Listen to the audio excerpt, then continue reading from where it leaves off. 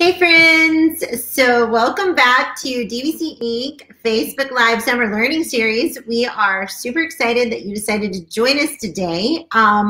If you are just tuning in, hopefully you are seeing us live. We would love for you to tell us who you are, what you do, where you're from, and maybe just something that's on your mind today. It can be anything. Share with us what you're thinking. We have a very special guest, as you can see. I don't know who it could possibly be. So we're really excited to have the captain on the show with us today. And yeah, you are in for a real treat. So Dave, please do talk about yourself. Yeah, hey, thank you so much for having me on the show. I was about to say good morning to everyone, but I realized I may be one of the few people here who it is actually good morning. So good afternoon to most of you. I'm on the big island of Hawaii today, here with the fam, and so it's 10 a.m. our time. And so, but good afternoon to all of you on the mainland. And I'm excited to join Tara today. I see some people popping in. Yeah, so we got Brian and Evan and Monica, Denise, Lisa, our two Lisas in the house. Yeah, super excited. So we don't usually get Dave on the show, and he is actually in Hawaii, so we're super excited that he took some time out of his day today. Hey, Emily. Hey, Evan. Hey, Laura. To join us. Be sure as you are joining in, say who you are, where you're from, what you're thinking. It could be anything. We are going to, every single comment during this live show will be entered to win a free book of your choice. So it's kind of cool when you get Dave or me as the guest or the host, because you get to choose the book you want. So please do load up the comments. We love it. Yeah, we got over 100 choices for you today. So you don't have to be stuck with Teach Like a Pirate today. With P is for Pirate. You can choose any. Got over 100 choices. I know a lot of you already have that anyway. And so this will be your opportunity to get from the latest books like Fight Song and Sail the Seven Seas, all the way back to the early books, anything you want in the DBC line, it's yours if you're the winner today. Yeah, and we'll be sure and drop the link to our bookstore over there. Remember, in our bookstore, so it's daveburgessconsulting.com/books.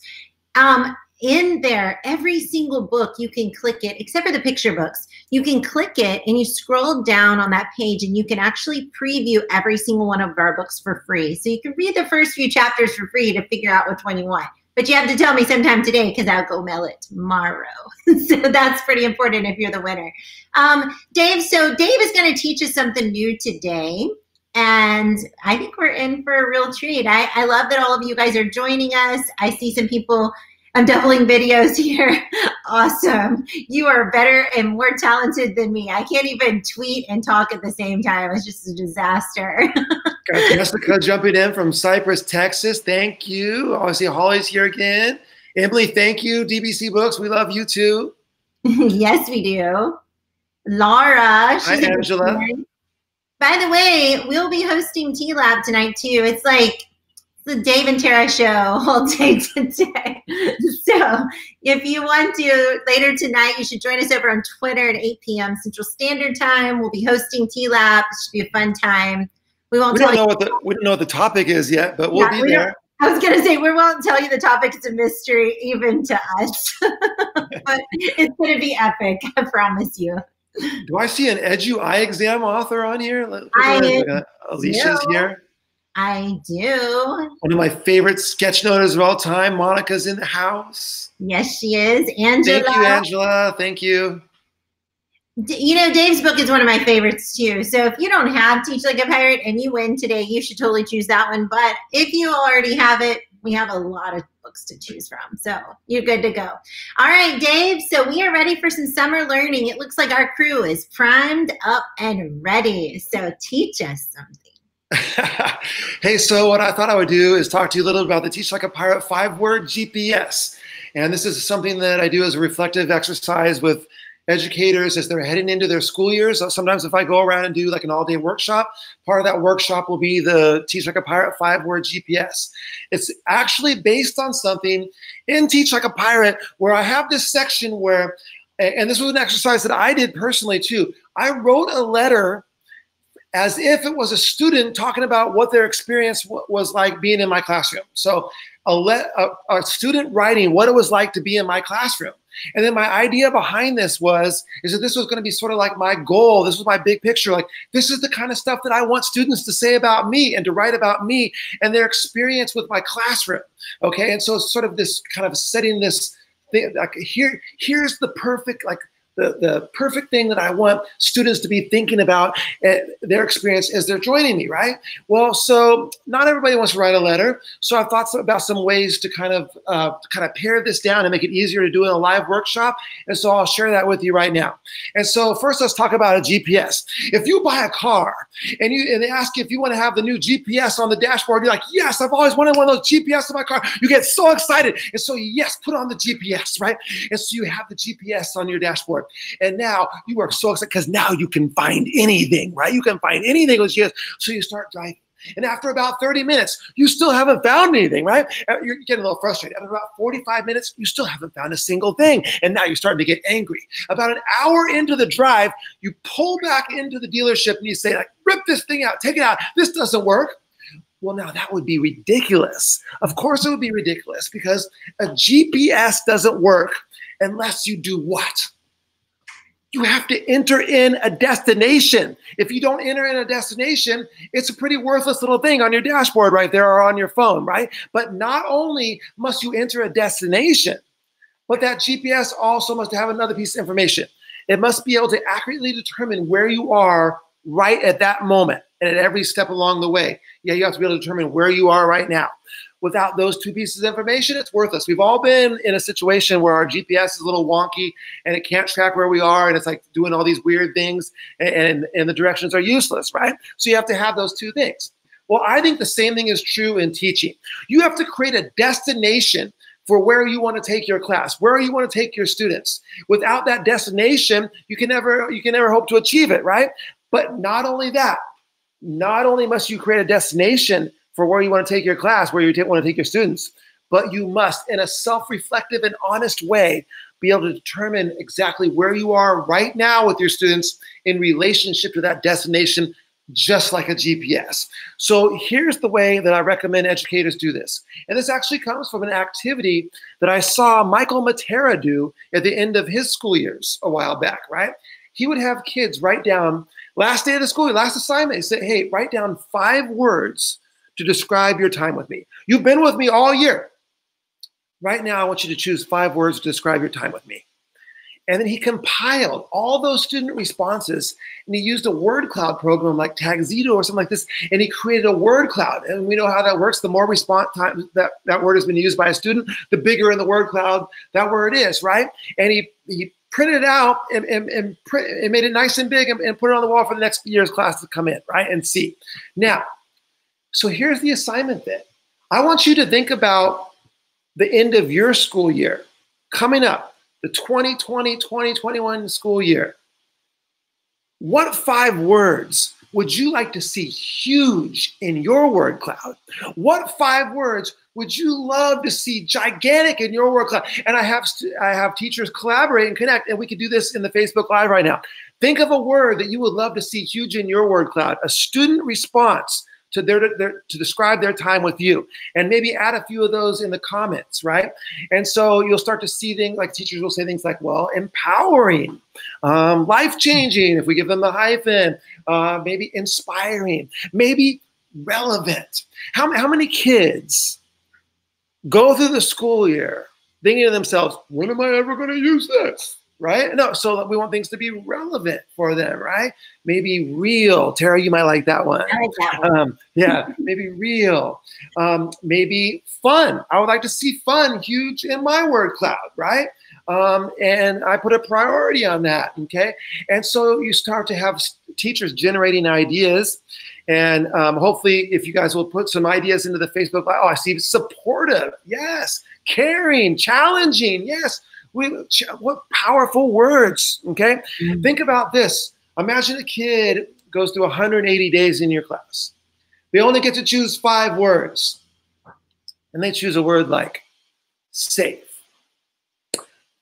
maybe the only place in their life, but in your classroom, they felt safe or supported or joy or family or whatever it might be.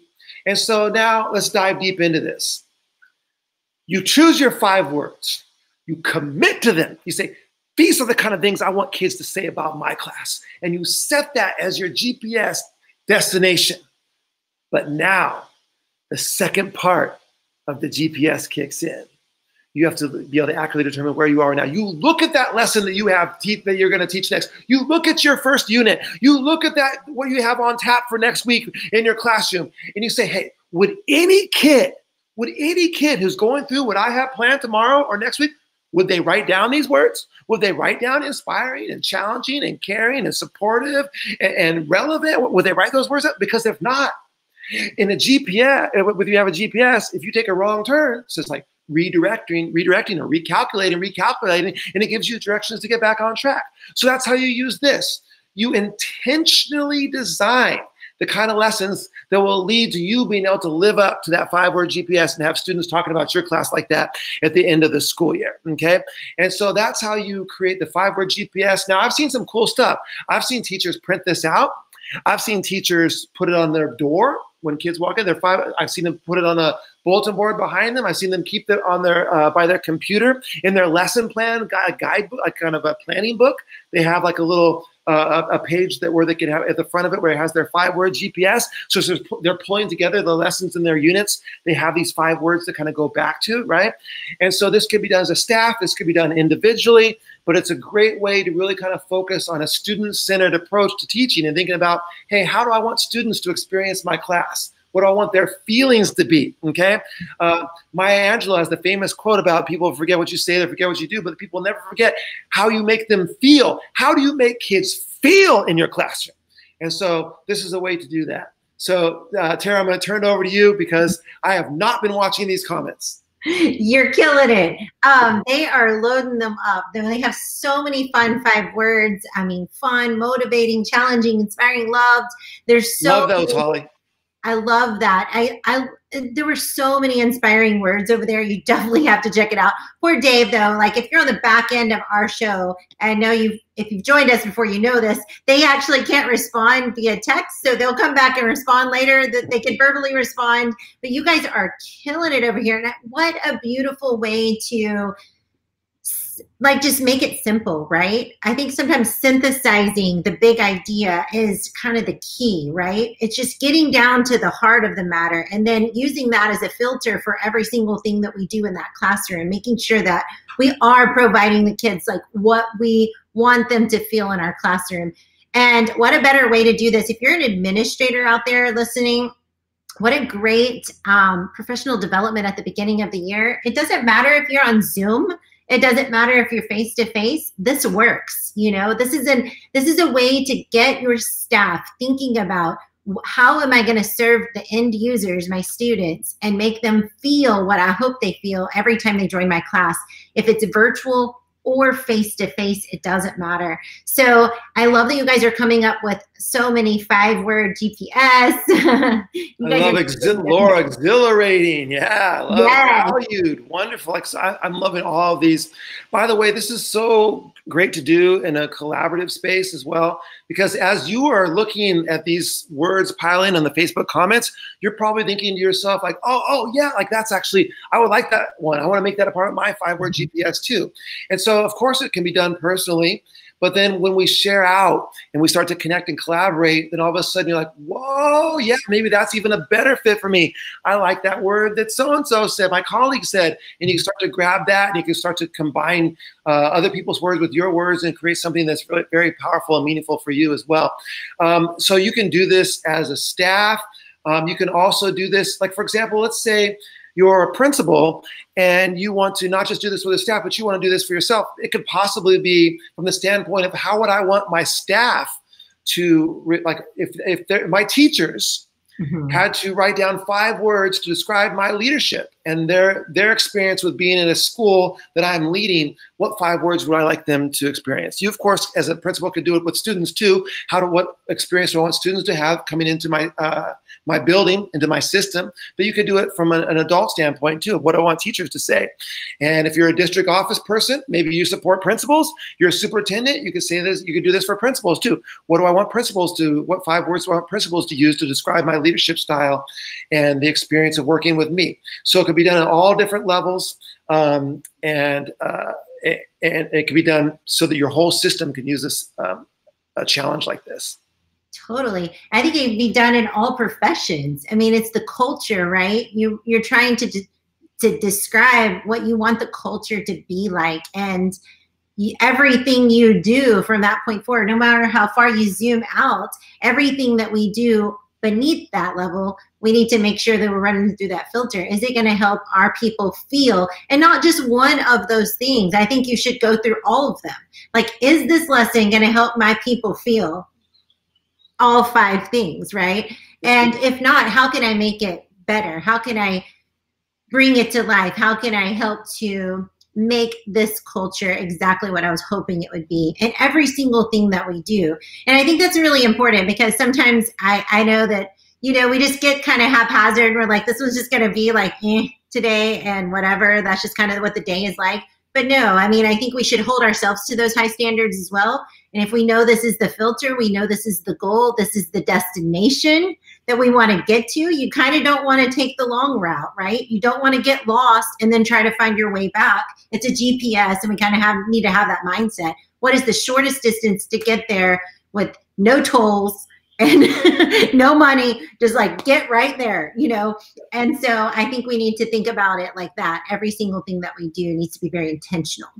I think you're right, Tara, and I think what you said is so key. The idea that this doesn't even have to be education. You know, if you have a business, what do you want people to experience when they walk in your store? What 5 words do you want customers to leave this interaction in our store with us, with how we're set up as a physical environment, all those kind of things, and that's something that a school site could do too. I wrote a blog about this recently, or a while back now. It was called A Tale of Two Stores, and it was actually based on something that happened to be here in Hawaii, where I walked into stores that were right next to each other. Yet I had a much different experience and feeling coming out of each of the stores. In one of the stores, there was 1,000 different signs that told me, do not touch, break it, you buy it. Like all these, I mean, every single display had all these signs, basically making it seem like I was a threat to their business. Another store I walked in, I was greeted and was treated in a much different fashion.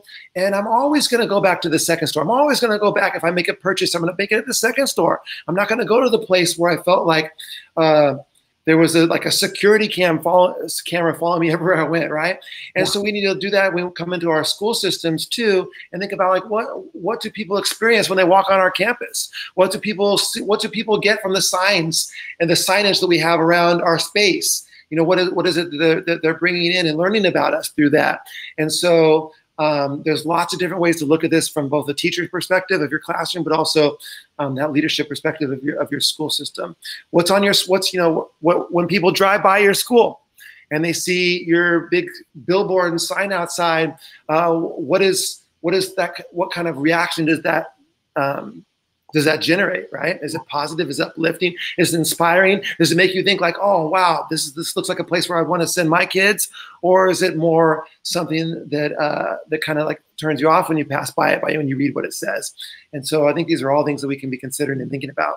Totally. It kind of reminds me too, I hate to like keep this going forever, but one of the things I'm thinking about, so we're talking about what we want them to feel, but I think sometimes we kind of need to know where we start. Just like in a GPS, you put in your destination, but then you always put in your current location, right?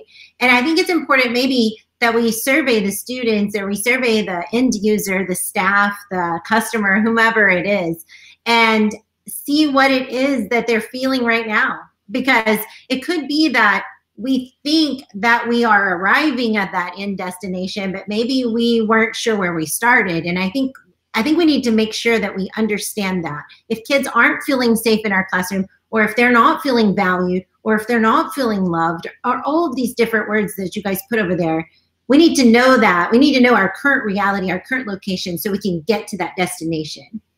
We've kind of created something like this for our books as well. And this is something that we work with our authors with very closely. And we say, hey, here are 7 things that we look for in our books. And so, and like the first of them, I'll tell you, is energizing. We look for projects that energize and get people fired up about this profession, get people excited to do this work. You know, like a principal knows, if you put one of our books in the hands of your teachers, they're going to be more excited to get back in the system on Monday than when they left on Friday. Right? And so a lot of books we feel miss this mark. You know, they're written like an instructional manual for a DVD player or something. Like I can't even make it through the first chapter of something, right? But like we want books that get you fired up about education and teaching and whatever it is that you do in the school system. And so we've kind of created, in a sense, a GPS, in this case, a 7-word GPS for our books. And so this could be used at just so many different levels. And I hope that if you don't do it collaboratively with the staff heading into this next school year, that you personally will take the time to come up with your 5-word GPS. I would love for you to share it with us as you spend some time and think about it. And if you share it out, then that has a whole professional network of accountability partners too. Yeah. And so we would love to see what your 5-word GPS is for the coming school year. And thank you so much for joining us today. Tara, thank you so much for having me on as well. Hey, I heard that there's some sort of special Zoom book study coming up for one of our books. What do we got going on? I mean, I heard that too. It's pretty impressive. The author herself is hosting the book study. So if you would like to hang out with Kim Bearden, I mean, who wouldn't want to hang out with Kim Bearden? I actually got to hang out with her in real life. It's like the best experience ever. So she is going to be hosting a Zoom book study. It's invited to the whole world is invited. So I think she can only hold 1,000 people in her Zoom. So you should sign up today. It's absolutely free. And let me get the link up here. I saved it so I can put it right up here. But it's a bit.ly link. So there's a Google form. You just have to put your first and last name and your email address. And that's basically it. And she gives the 3 dates of the book study. So it's like July 16th, 23rd, and 30th. And they're all going to be held at 7 p.m. Eastern Standard Time. You get to talk to the author. She'll be designing the questions, and you get to ask questions. She's going to facilitate it in a way that you can comment over in the comments. And I mean, if you want to know something about a book, ask the author, right? I mean, that's the best possible thing you could do. And the very cool thing about Fight Song is this is not just for teachers, not for principals, this book is for everybody. Yeah. This is a very authentic, very real, right, story of Kim and overcoming obstacles and how you can live with more passion, power, peace, purpose. And so it doesn't even have to be an educator that you join in with. If you have somebody in your life that you think would benefit from this message and it's super powerful, have them join the Zoom book study. We'd love to have them. Yeah, and please do tag your friends. You can take this image, tag your friends. It's over on our Facebook page as well. Yeah, you should totally join in. I think it's going to be amazing. It's the first time we've ever had an author do a Zoom book study like this, right? I think it's the first one live on a Zoom, but yeah. For us, I mean, we're learning like with Zoom, you can do all kinds of things. And so, yeah, it was her idea. She was like, hey, I think I want to do like a live book study with all my PLN peeps. I'm like, nobody's going to complain about that. I mean, I want to be there. I haven't signed up just to leave space for you guys. But if we get down to the end and there's some room, I want to jump in.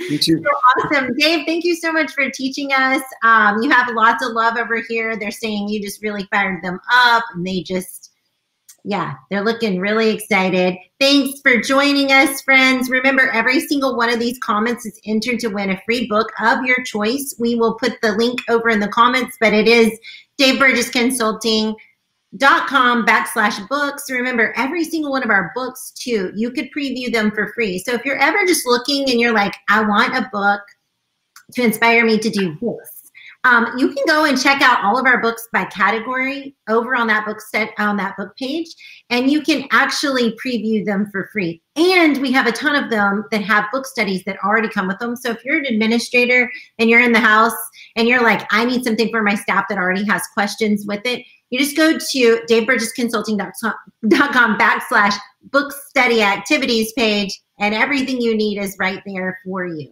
So we are here to help you. If you have 5-word GPS for DBC Inc. that you would love to share with me and Dave, please put that in the comment. We will make sure that we try to help us reach that destination as well from your point of view. So Dave, anything else you want to share with the crew before you leave? Thank you so much for joining us today. It's so inspiring to see so many of you hopping onto the Facebook Lives and listening to what everyone is sharing. And so we really appreciate you. And Tara, of course, thank you so much for pulling this all together and hosting it every week. And the feedback has been fantastic. So this has been, I think, a really cool thing that you've added to what DBC offers. Awesome. Well, I have a lot of fun with it. These guys know I feel like I'm hosting a show, so it's fine. You are hosting a show. I am. I mean, CBS might be calling me soon. I don't know. But just kidding. Awesome. Well, bye, everyone. Thank you so much for joining. Remember, Monday, Tuesday, Wednesday, 3 p.m. Central Standard Time, same place, same time, different author. But we are super excited to have Dave on the show. And if you share your 5-word GPS, please do tag us, tag Dave. He would love to see them. And yeah, have a great afternoon, everyone. Bye.